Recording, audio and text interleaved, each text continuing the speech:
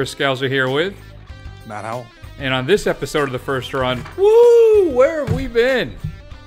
We have been away for quite a while. I was ill, not deathly ill, but ill. And then I had some deep psychological, emotional problems that I was dealing with. But thankfully, I think we may have settled those as much as whiskey allows. So we're going to keep trudging forward. This week, we're going to talk about Turbo Kid. Because why not? Plus, you know what? It's the doldrums, Matt. It's the end of the season, so there's like nothing out in the theaters.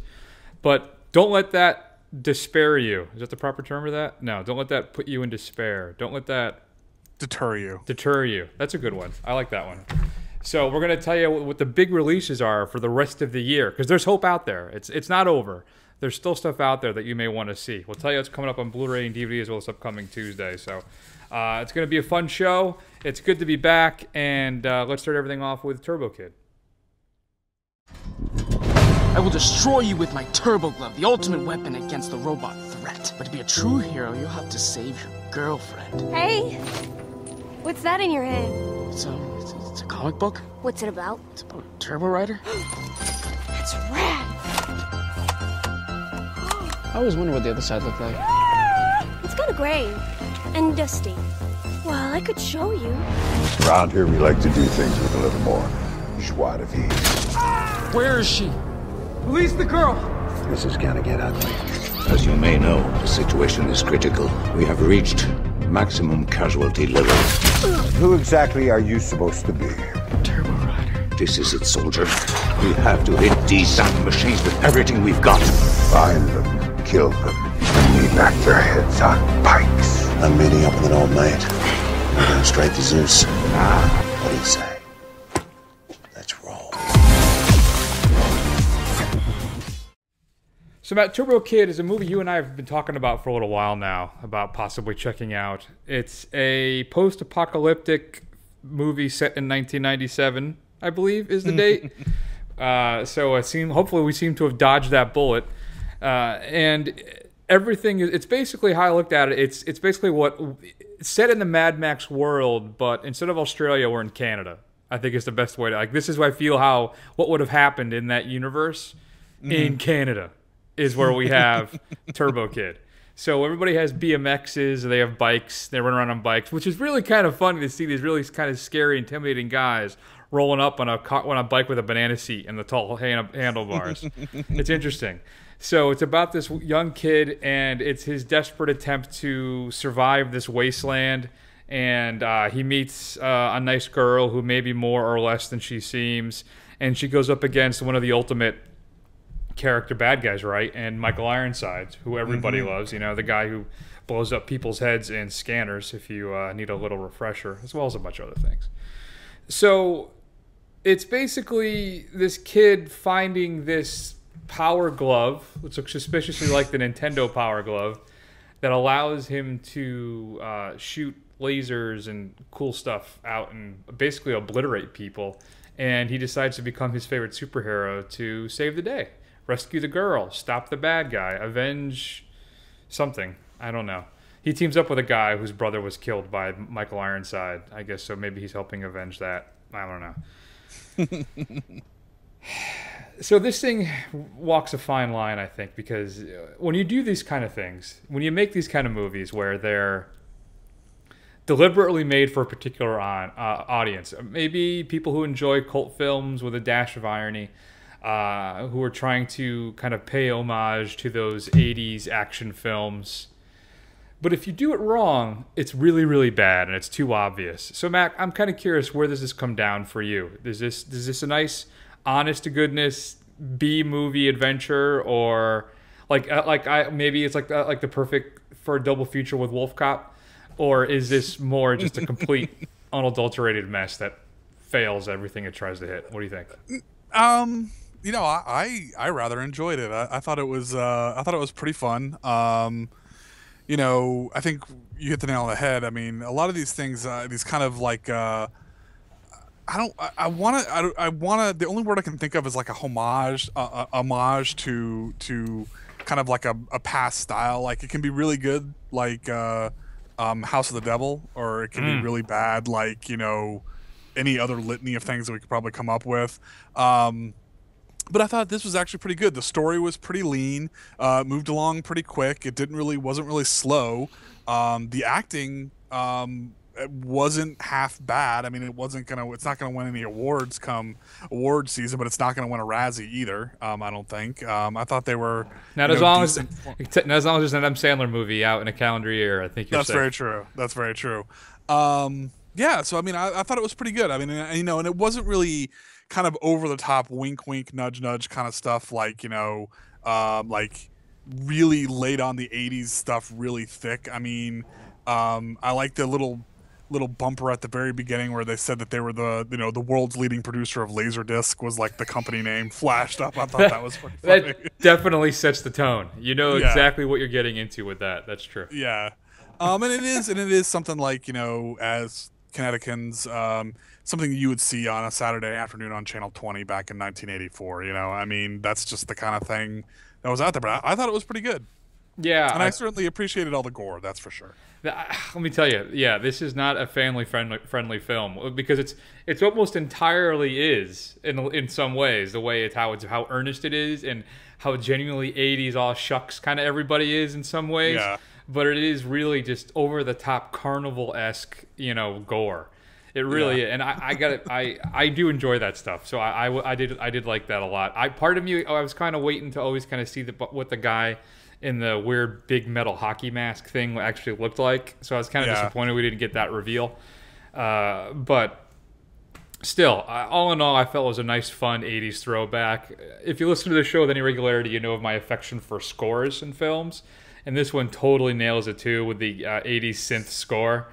It didn't have the same impact on me like it did when we watched It Follows, because I think but still, it's the same type of thing. So, along with the Laserdisc promo in the beginning, as soon as the electronic stuff starts to swell, you're in for a treat. So yeah, I enjoyed it as well. I thought it was a lot of fun. I'm glad we got to check it out. I don't know if there's a real high rewatch value for me here. I don't know if it's something I really feel like, oh man, let's watch Turbo Kid again. I didn't feel that, but all in all, I think it's a success. It does exactly what it tries to do, and it's fun and it's dumb, and absolutely over the top, stuff at every chance. So yeah, I enjoyed it. Yeah, I mean, it's definitely not the. I mean, if House of the Devil and the Grindhouse films, if those are kind of the gold standard for these kind of movies like that, I mean, it's definitely below that, but it's definitely like way better than something like Hobo with a Shotgun, which was just almost unwatchable. So, yeah, I think this is a lot of fun. And I would watch it again. I mean, it's kind of one of those perfect, on the background while you're doing stuff kind of movies after you watch it the first time.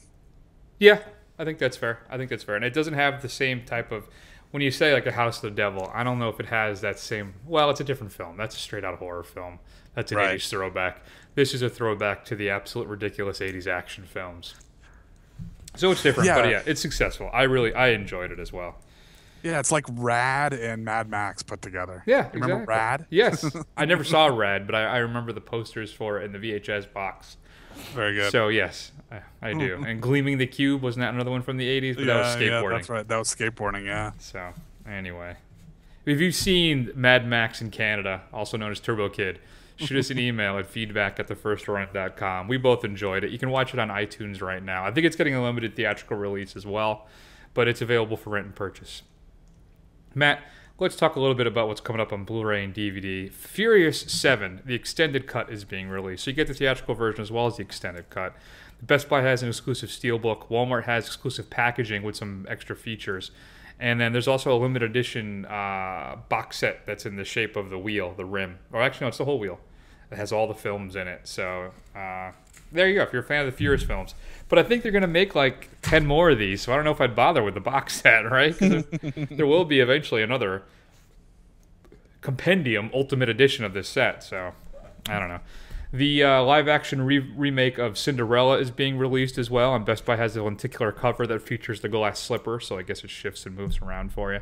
And Target has 2 exclusive featurettes, Becoming the Prince and Something Magical. But you can check out the Cinderella if you'd like. There's something called a DMA exclusive special feature. I'm not sure what DMA means. I'm wondering if it's a digital only. Like you have to buy it from digital outlets. Includes some deleted scenes with the director, Kenneth Branagh. The Beach Boys film, well, we're really focusing more on Brian Wilson, Love and Mercy, is being released, Matt. It's the one with Paul Dano and John Cusack playing different roles, different times, I should say, of Brian Wilson's career. It's supposed to be a fantastic film. I have not been able to catch up with it as of yet. But includes some behind-the-scenes featurettes, deleted scenes, and a commentary by the director. One of Disney Nature films, Monkey Kingdom, which I saw, is a lot of fun. If you like those Disney Nature movies, that's being released as well. Heaven Knows What is being released, which stars... It's actually say Heaven Knows What blends fiction, formalism, and raw verite. It follows a young heroin addict who roams the streets of New York to panhandle and get her next fixed while her unstable boyfriend drifts in and out of her life at random. From what I understand, it's supposed to be a pretty good film, so this is your big chance to check that out. New to Blu-ray, one of my favorite film noirs, Matt. Have you ever seen Murder My Sweet with Dick Powell as Philip Marlowe?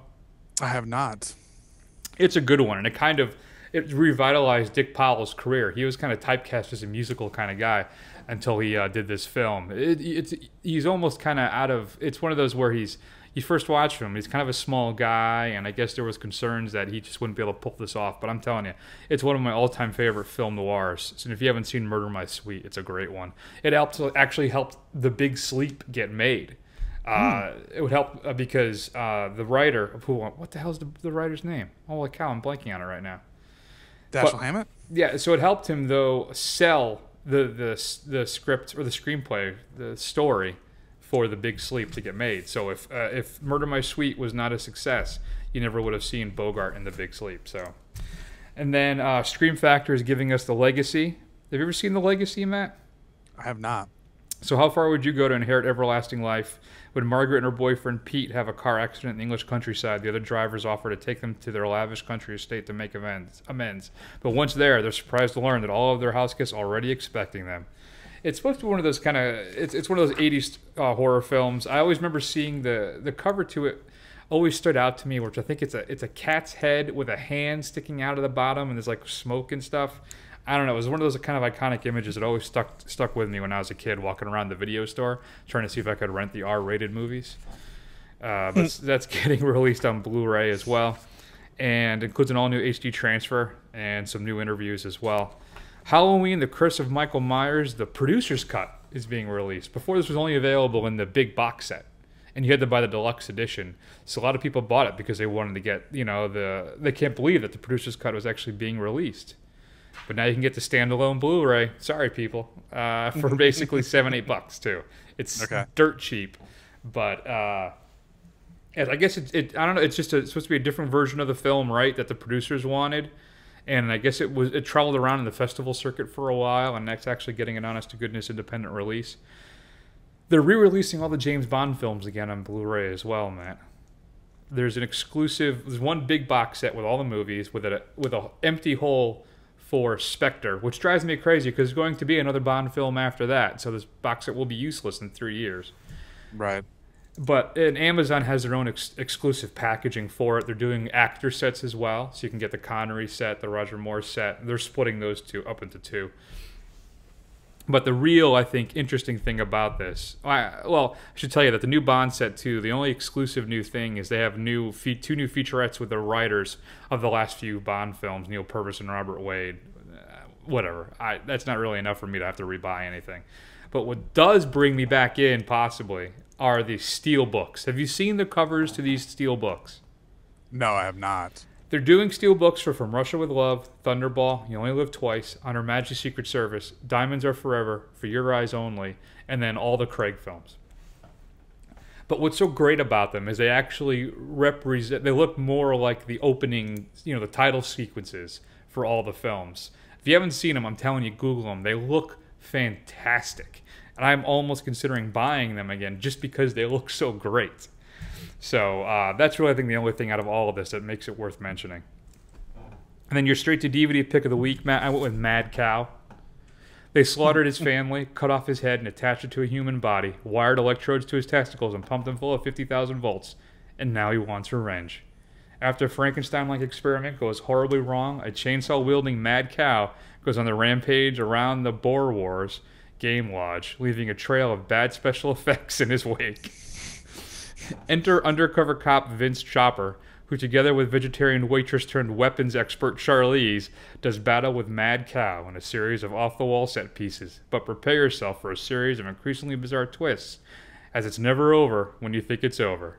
Part man, part cow, utterly crazy. See what I did there? It's utterly crazy. You did that. That's a good job. I didn't do that. They did that. So, Mad Cow. Very nice. I look forward to not watching that. So do you have any new stuff for us? You want to just jump into the calendar? What would you like to do? I've got a few things. Right. Just because I wanted to be prepared. I know how mad you get when I'm less prepared than I usually am. Yes. All right, so I know you're going to be super excited about this, but apparently they're going to make a Jeepers Creepers 3. It's going to start filming in Vancouver in early 2016 for planned release later in the year, or potentially into early 2017. So, what did you think? What do you think about that? I thought the Jeepers Creepers movies were okay for kind of stupid, cheap horror movies. I've only seen the first one. I don't have any real dedication or I don't care. Sure. I don't know if it's, like I said, I've only seen the first one. I thought it was all right. I'm not a big Jeepers Creepers acolyte. I don't know if, it's fine. Sure. Well, good for them. yeah, do they have Jeepers Creepers acolytes? I mean, the second one's better. So Is it? I don't know. Yeah, I think I liked it better. It kind of just embraced how kind of cheesy and stupid it is. Wait. Is that the one when all the kids in the bus get attacked? Yeah. Oh, then I have seen that one too. Oh, you have seen that one? Okay. Yeah, I think it's better than the Justin Long one. Yeah, I'm all set. Whatever. Good for them. I'm glad everybody's got a job. Well, I don't understand you sometimes. All right. So, they've released the Hawkman and Hawk. Is it Hawk Woman or are we going with Hawk Girl? Hawk Girl, which I don't understand. Yeah. Why not go Hawk Woman? Why not? Hawk Woman. Yeah, I don't know. Hawk Lady Hawk. It's something different. Yeah, no, it's something different. Yeah, so they released the promo picture for that for the Legends of Tomorrow series. Yeah. I'm a little underwhelmed. It looks a little cheesy to me, but hey, you know what? I'm on board still. I think that's the best you're gonna do. Yeah. I mean, when you look at the costumes from the comics, you're not that green and red. I don't think that's gonna fly. Shirtless. There's that too. Only he is. Yeah, only he was shirtless, right? Yeah, he's got the belts, I guess, that hold the wings on, depending on what version of Hawkman. We're going to talk about a screwed up comic character, when it comes to their backstory and their mythos. Whew. Even when they fixed Hawkman, they screwed it up and had to fix it again. That one's really screwed up. So, yeah, I saw it. It was all right. The one thing that stuck out to me was the Hawk Girl. Why not Hawk Woman? Same thing with Supergirl. Why? Why are we? I don't know. I'm getting too a PC in my old age, I guess. Yeah, I think you are. You just need to calm down a little bit. I mean, it's not. I mean, that is what they're called in the comic. I mean, I guess. I mean, and it's not like Hawkwoman or Superwoman really rolls off the tongue either. So at least you're cutting down on syllables, I suppose. As long as they're pretty fully clothed, I guess. Yeah. That's really all you can hope for at this point. Power Girl is still the worst of all of them. I mean, when it comes to designs for female characters, that's got to be. Yeah, I love how Power Girl is just Supergirl from like an alternate dimension with her boobs hanging out. I love when they tried to explain it too, why she has her uniform like that, because she doesn't have a home, so she doesn't have a symbol on her shirt yet or chest yet. Right. Yeah. Right. All right. Nice try. Hey, they made a valiant effort, right? All right. Let's see what else. Apparently. Marvel has infected everything, and Star Wars Episode 7 is rumored to have a post-credit sequence. No, not Spider-Man, but it's going to have a post-credit sequence for Rogue One, the offshoot Star Wars story. I don't care. I don't need that. You don't need that? I don't. Are you even really into the whole kind of standalone, kind of contained stories that they're going to be doing for the expanded universe thing they got going on? Yeah, I'm interested. I want to see it, but I don't know if I need to have everything connected together.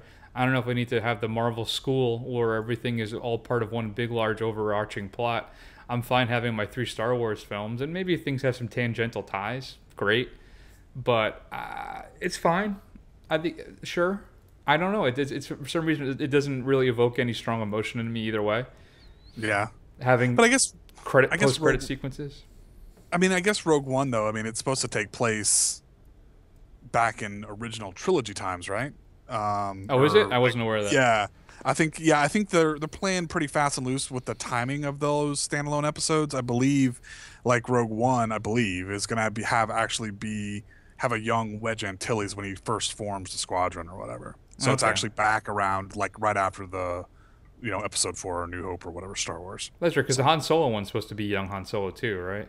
Right. And it's going to have Matt Mikkelsen in it, which I'm super excited about. Oh, well, then I am actually more interested in that. Then I'm a big Mads fan. So yeah. Interesting. Oh, are you going to read the book Aftermath of what happens in the 30-year interval? No, I did read IO9. If you go out there now, they have a kind of like a synopsis. They have a page that basically says all the stuff that kind of happened in like little sound bites. So I mean, that was enough. I got the gist. Okay, we'll have to check that out then. Thanks for the heads up. Mm-hmm. Anything else? Yeah. So here's the big news. I know we've been hearing about it all summer. Oh boy. But now it's rumored.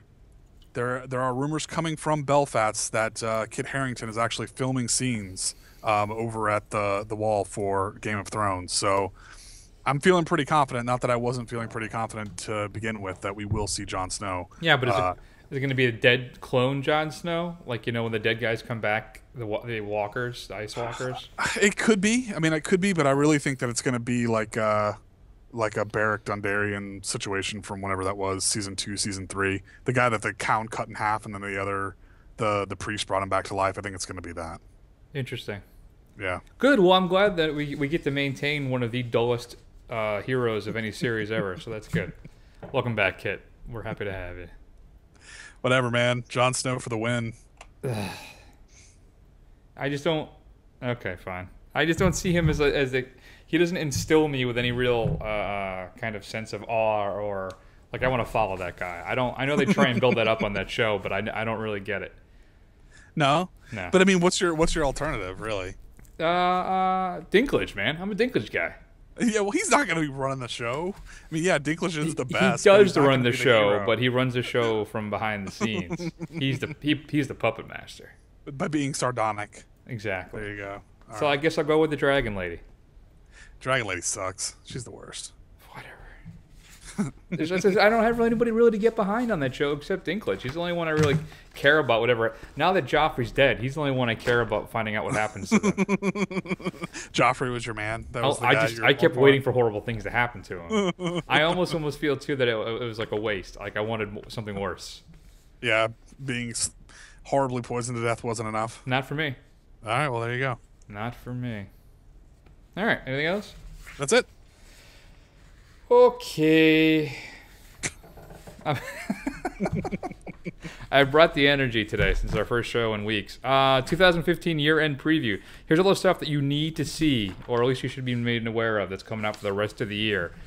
This weekend, there's the M. Night Shyamalan film, The Visit, which surprisingly is getting generally good reviews. Yeah. This is his first positive RT score that I've seen in 10 years. We'll probably check it out, so I'll report back, but good for him. But that's not... We're starting the week after. We're going on September 18th forward. The big one I think you're looking for is Black Mass, right? Johnny Depp is Whitey Bulger. Oscar buzz already. The return to really form. Good. Also includes Joel Edgerton, Benedict Cumberbatch, Kevin Bacon. So that's a big one. There's a couple other films coming out too, Matt, on the 18th. Which one are you more interested in? Sicario or Cooties? Out of those two, I think I don't know. I guess Cooties, because I've heard a lot of good things about it. Although Sicario looks really, really interesting as well. I mean, I'm a big fan of Benicio del Toro, so I'm gonna change my mind. I'm gonna go with Sicario. Yep, Sicario, it's a limited release on the 18th. It'll go wider afterwards. Emily Blunt is a young FBI agent trying to take down one of the cartels. And I'm not quite sure Del Toro's thing. Is he a hitman that teams up with them, or are they hunting him, or... See, I thought he was just another agent. Oh, okay. maybe from another agency. Maybe he's like the CIA or something like that. Interesting. All right. Well, it's directed by Denis Villeneuve, who did Prisoners, Enemy, and he's actually right now prepping Blade Runner 2. So you're going to want to pay attention to see how this turns out. Cooties does look interesting. This is when the lunch food, the food at the cafeteria, turns all the kids into zombies. Yep. And it stars Frodo himself, as well as a bunch of other people. So that was got some good buzz when it came out. I think was it last year? It's Sundance 2014, so it's finally getting a release. I'm not sure how big a release it's going to be, but hopefully it'll be I think it's one of those. It'll be limited release and then like streaming on demand, iTunes type of thing. 925. We want to talk about films that seemed lost to time. Eli Ross, The Green Inferno, on the September 25th is being released. His homage to Cannibal Holocaust about a bunch of kids who go out to help in this area. They crash and they run afoul of a cannibalistic tribe. I'm sure things are going to work out fine, but we'll see what happens with The Green Inferno. Next up, you have to jump to October 2nd. That's you're going to have Ridley Scott's The Martian, where poor Matt Damon gets stranded on Mars. And people are probably going to go back and get him. But he's got to survive for, what, years, I'd assume, right? I mean, you can't just whip up a trip to Mars, do you? Yeah, you can. I mean, depending on how far we've advanced, I guess how quickly it'll go. But I mean, yeah, it's got to at least take years. So per the trailer, he's got to science the shit out of some stuff. That's right. And he seems to. So I'm sure, again, just like Green Inferno, everything will turn out fine for Matt Damon in The Martian. Now, I'm not so sure about how things turn out, though I guess I could just Google it. Legend is being released at a limited release. This is Tom Hardy playing both of the Cray twins. Right. We're big Tom Hardy fans here. I still think he should be picked to be the next James Bond, though I don't mind Craig sticking around for 2 or 3 more films. But Tom Hardy's version starring as the Crays in Legend is being released as well. A week after that, Matt, and feel free to jump in at any point if any of this stuff sounds interesting to you. Okay. October 9th, Danny Boyle's Steve Jobs film starring Michael Fassbender as the titular Jobs is being released. There's been a bunch of Steve Jobs movies. I can't imagine Fassbender could do a better job than Kuchar. Maybe I'm wrong. I don't know. We'll have to see about that. What do you think? Do you think that... Yeah, I mean, obviously Kuchar absolutely looked the part. I'm not that interested in this at all, even though I'm a big fan of Michael Fassbender. I mean, it's one of those things I'll catch on HBO at some point, a year from now when it just happens to be on. And Danny Boyle, though. Don't forget that part of it. Yeah, I know, but still. Unless they just come out and say it's like just absolutely amazing, then sure. But I mean, I'm going to temper my expectations right now. Like Social Network type of a thing? Yeah. Can I tell you something? I feel the exact same way. For some reason, I have like no interest to see this, even though everybody involved in it are people that I love. So interesting. Great minds. We know what's up. Yeah. That's why we do this podcast. Robert Zemeckis' version of Man on a Wire, his film version of the documentary, The Walk, is being released as well, in a limited release starring Jiggle, Joseph Gordon-Levitt, directed by, of course, as I said, Robert Zemeckis. I haven't seen the documentary yet. It's been sitting in my Netflix queue for probably 3 years now, so maybe I'll finally get around to watch it. I hear it's phenomenal, so we'll have to check that out. Then we're going to jump to October 16th, Matt, Bridge of Spies. Steven Spielberg, Tom Hanks. I don't know how you could possibly go wrong. Where Tom Hanks plays, an insurance attorney or something to that effect, and he has to help he represents a guy who's been accused of being a spy for the Russians, and then he gets involved in this whole thing about trading a U.S. spy plane pilot for him. He has to go to Germany. It's a whole thing. It's actually supposedly based on a true story. I'll have to take their word for it. I don't know about anything that hasn't happened in the last 2 years. But Bridge of Spies is being released. But I think even bigger for me, and I'm thinking maybe for you too, Matt, Crimson Peak is being released on October 16th. It's going to be pretty sweet. Guillermo del Toro's gothic horror film starring Loki and Mia Wasikowska, Jessica Chastain, Tom Hiddleston, of course. But I'm looking forward to Crimson Peak for a while now, so I'm glad to finally catch that out. And did you hear what Ron Perlman said about Hellboy 3?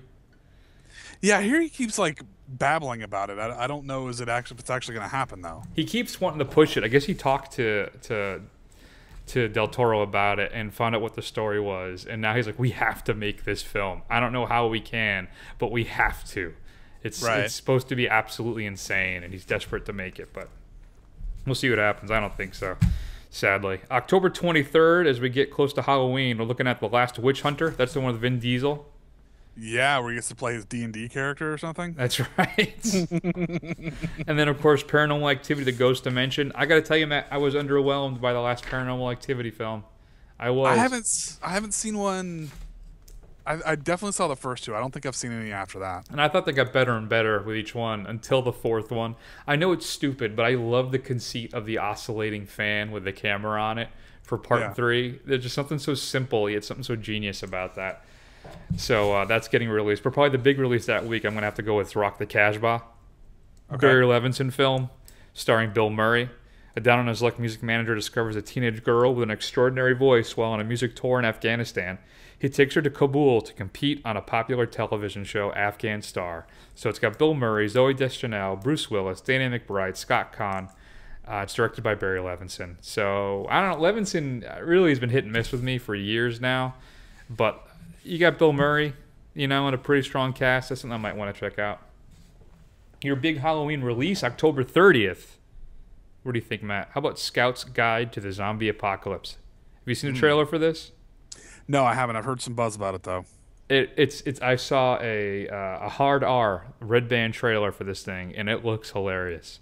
All right. I cannot wait. It's basically these scouts are they're in this peaceful town that's ravaged by a zombie invasion, and it's up to them to save the day. And it looks absolutely hilarious, and I'm really looking forward to checking that one out. I doubt it's going to get a large release, but maybe we'll look out. November 6th, one of the biggest films of the year.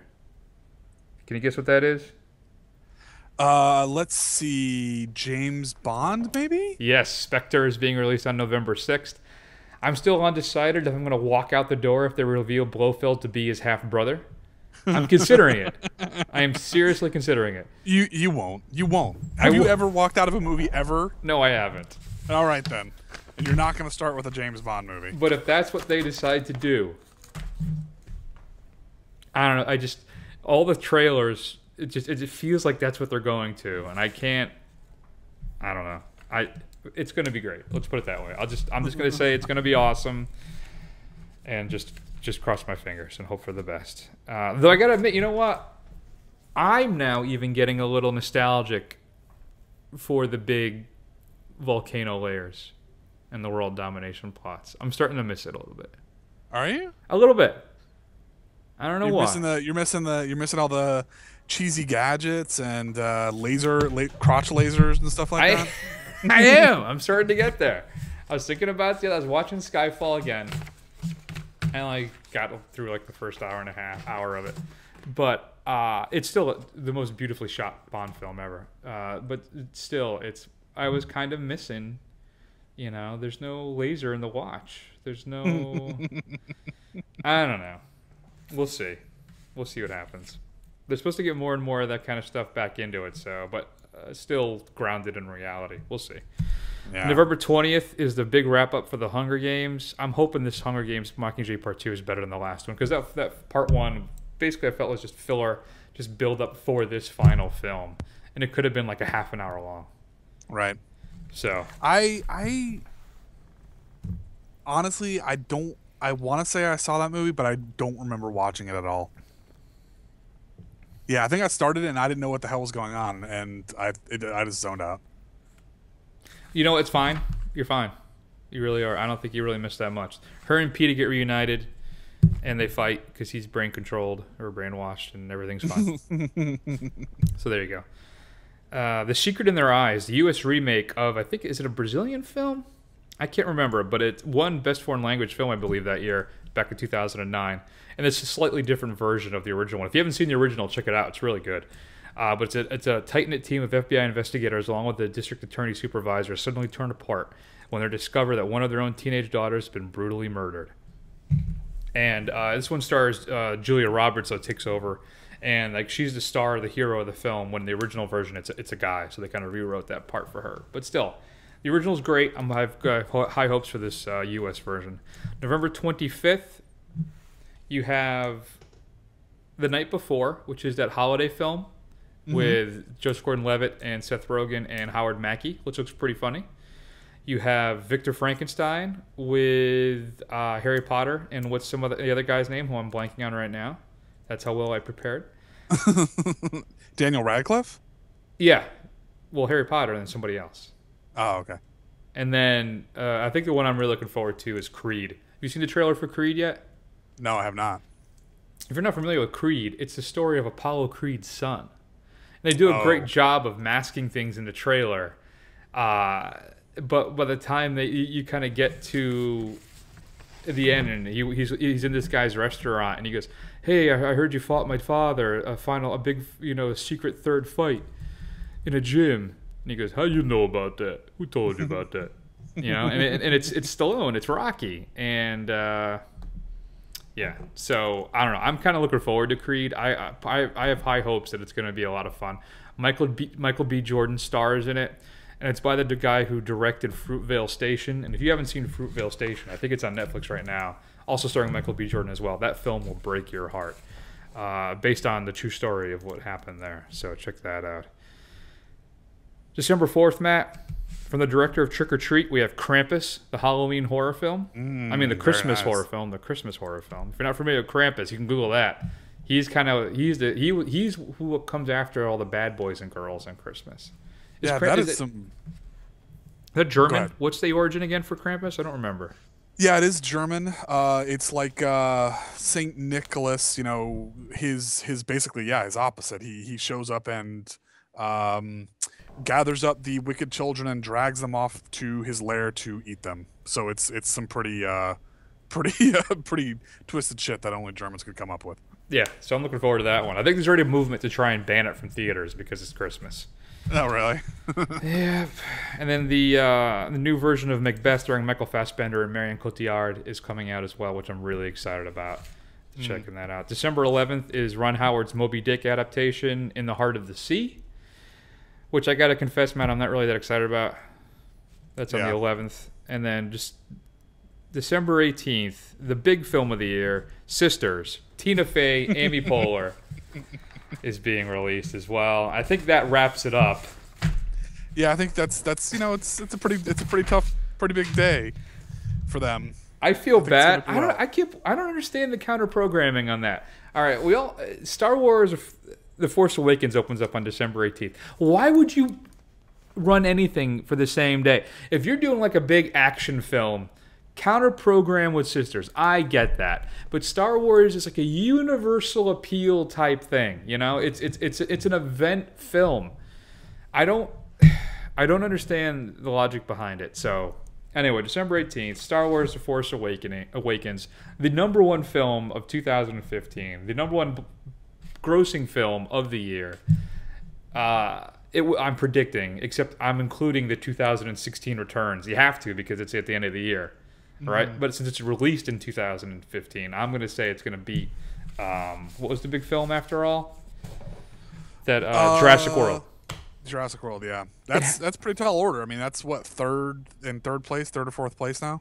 Yeah, so it's gonna. I'm telling you, Matt, it's going to be huge.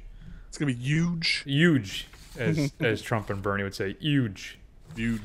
So, are you at all looking forward to Star Wars: The Force Awakens? Yeah, so I mean, when I first heard about this, I got pretty tempered here because I was burned so bad, which I've talked about at length on this show, by the prequel series. But the more I watch it and the more I see like trailers and stuff, the more stoked I get. But I am fighting my impulses. I'm trying not to get too into like all the toys and collectible stuff. I'm trying to ignore all of that going on and just stick with just the film. So. But I am getting pretty excited. Yeah, I haven't got sucked into anything else outside of the films themselves either.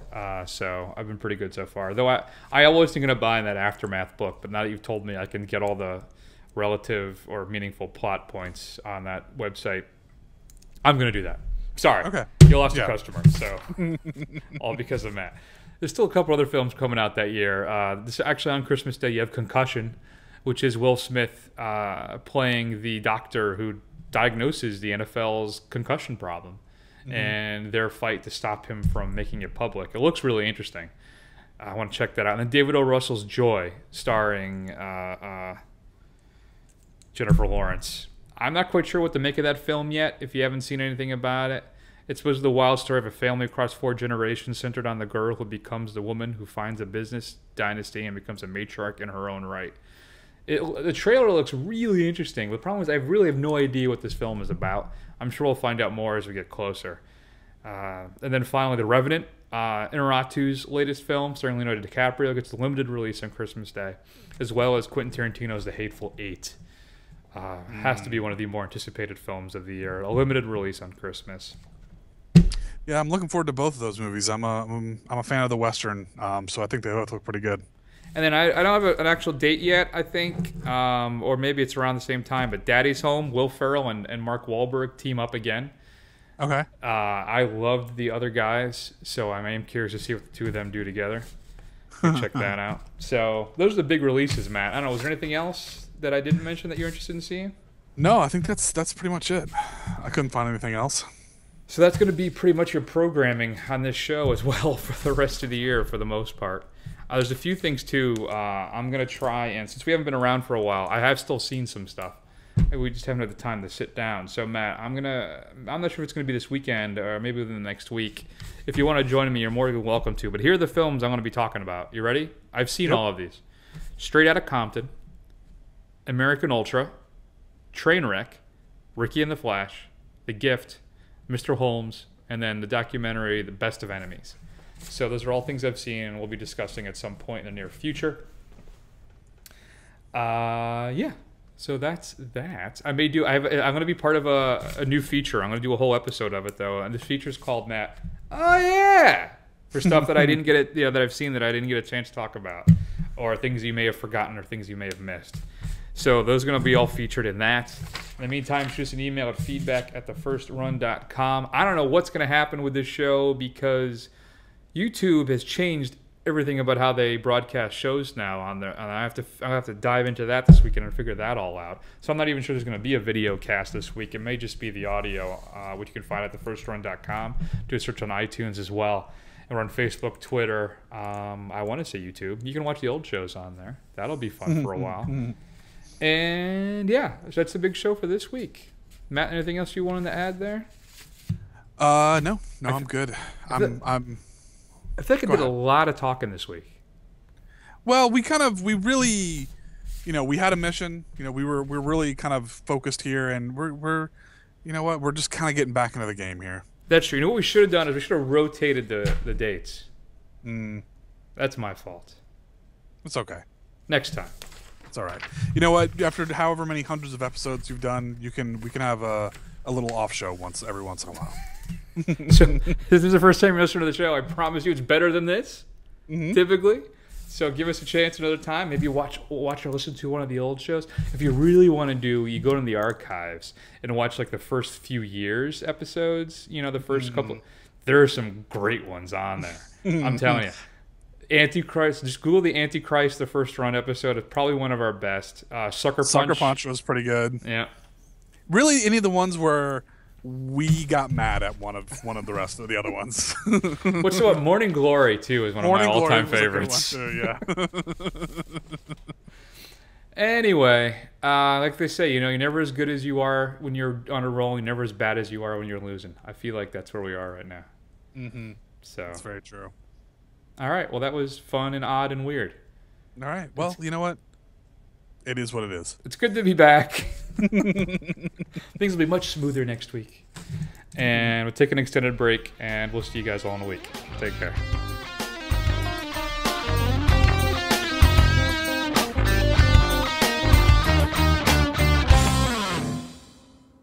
Don't you like me? Why, I think you're wonderful, Bibi, but I don't think your Uncle Ari would approve. Him? He thinks I'm still a virgin. Yes, well, you get your clothes on, and I'll buy you an ice cream.